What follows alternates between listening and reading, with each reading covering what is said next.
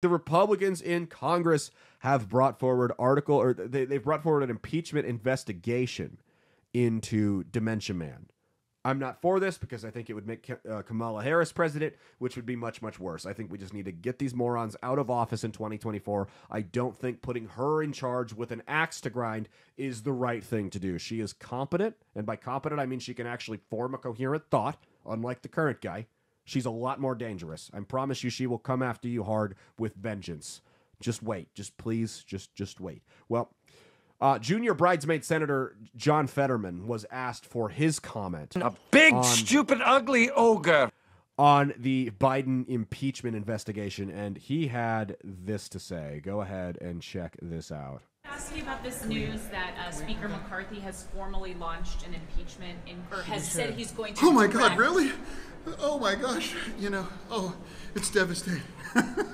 Ooh, don't do it. Please don't do it. Oh no. We gotta run back to the office, but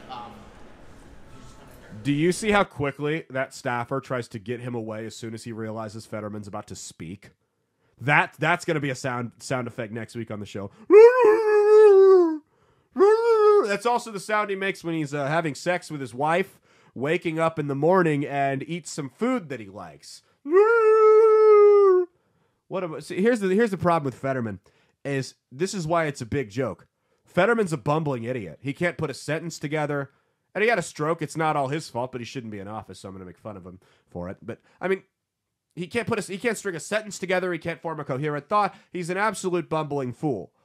And even he knows the game's rigged. And he's making a mockery of Joe Biden, of the fact that Joe Biden won't face any consequences. He knows nothing's going to happen because he knows at the end of the day, the regime is going to look out for its own. Hey, thanks for watching. If you liked what you saw, be sure to click the link in the description to get the full episode on Rumble. If you prefer to listen along, you can actually get us on Spotify, Spreaker, and iHeartRadio. You can also go to www.outlawstreamers.com to learn more about not just my show, but tons of other great shows and all the exciting projects they have coming up. Follow my socials at Caleb Isn't Funny on Twitter and Instagram, at Caleb Salvatore Comedy on the Chinese Spy app that is TikTok, and be sure to like and subscribe to this YouTube channel. Thanks, and we'll see you every Saturday for brand new episodes of That's Based. Peace.